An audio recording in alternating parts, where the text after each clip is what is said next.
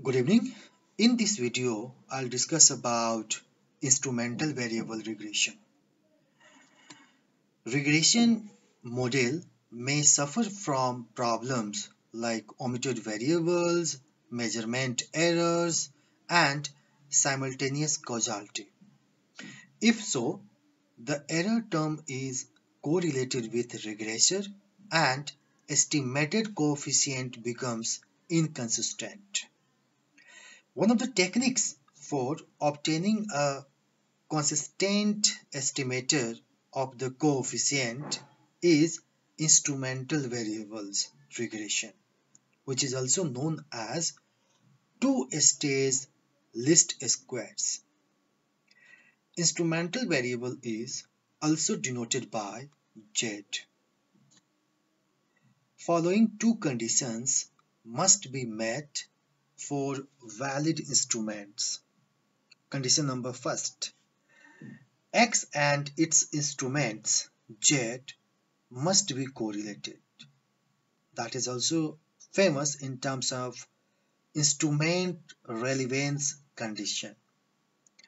Condition number 2 says the instrument Z must not be correlated with error term. Let's discuss with the help of regression equation.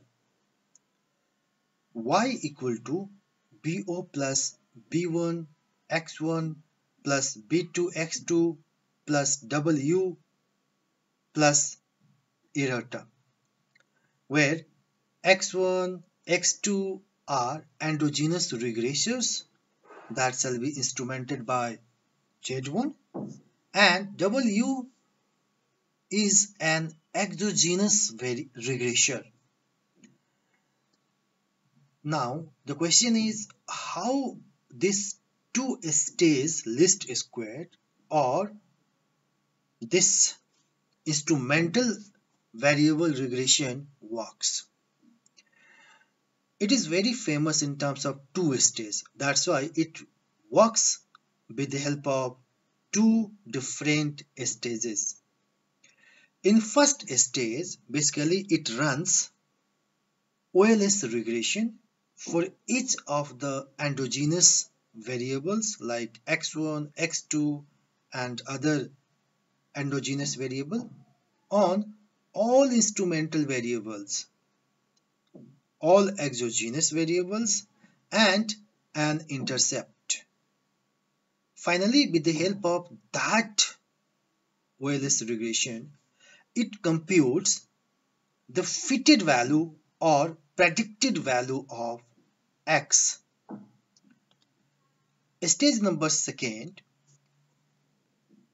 we regress the dependent variable on the predicted values of all endogenous regressors, all exogenous variables and an intercept using OLS. This gives the two-stage least square estimates of the model coefficients.